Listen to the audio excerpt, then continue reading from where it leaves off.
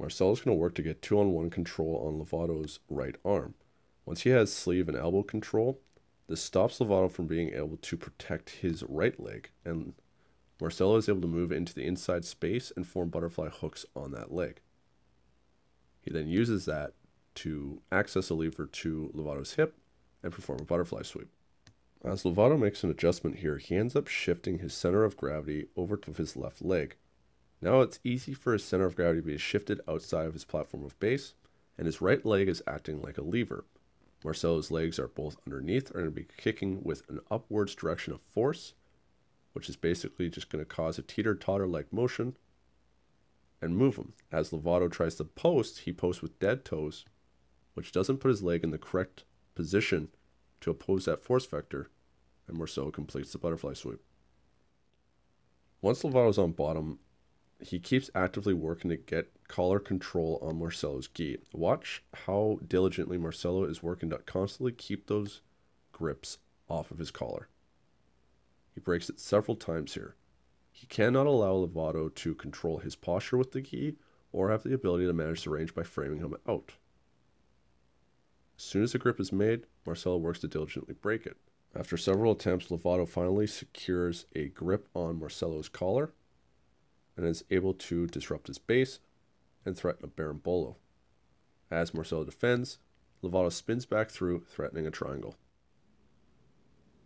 So Lovato finally establishes a grip on Marcelo's collar that he's going to use to break Marcelo's posture and shift his base.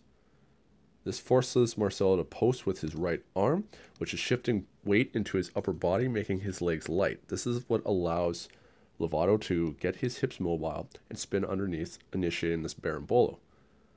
Right now, Marcelo is working to control Lovato's leg here, framing it out so that he's unable to hook underneath of Marcelo's leg, accessing it as a lever, allowing him to try and do the back take.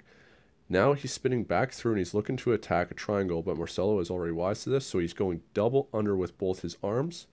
So as Lovato spins through, there's no triangle choke.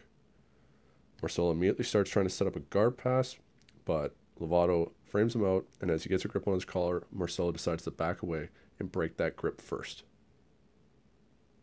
One thing Marcelo is so good at, among many things, is his ability to manage the range. As soon as something starts going south for him, he's backing up, making a tactical retreat.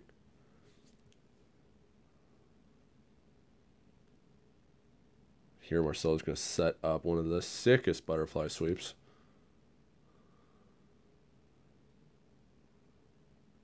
Very simple, but so well timed. Controlling Lovato's right sleeve grip. He's going to stop him from being able to post with his right arm.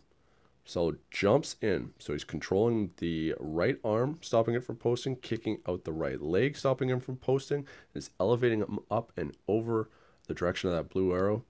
Lovato is unable to post to recompose his base. And Marcelo solidifies the sweep. Marcelo is staying heavy with direct rotational control, chest-to-chest connection. Lovato is working to disrupt Marcelo's alignment. Marcelo is looking to move towards north-south, but Lovato is framing him, blocking the hip. As Lovato starts working to get onto his right side, Marcelo is going to start turning to north-south and spinning behind to Lovato's back. As he does that, he has to give up a little bit of the upper body control in Lovato. Lovato is able to half Granby out. So watch Lovato's left arm. It's blocked right now. As soon as Marcelo lifts his elbow to try and swing it over so that he can start forming a seatbelt, Lovato is able to start mobilizing his hips, creates frames with his feet, drawing base from the mat to drive his butt and spine into Marcelo. He's also got a grip with his left hand on Marcelo's wrist, and watch how he frames it out as he finishes this. Accessing Marcelo's arm as a lever, Marcelo was never able to get control of that right arm again to stop Lovato from being able to create mobility in his hips. Lovato immediately works to get that collar grip again, starts setting up deep de la Riva X. Marcelo diligently once again working to break those grips. As Marcelo's base is compromised right now from this deep de la Riva X, he has to be extra careful making sure that he keeps his arms available for posting to recompose his base. And there, Marcelo lowers his hips to lower his center of gravity to make himself more stable, as well as correct his posture.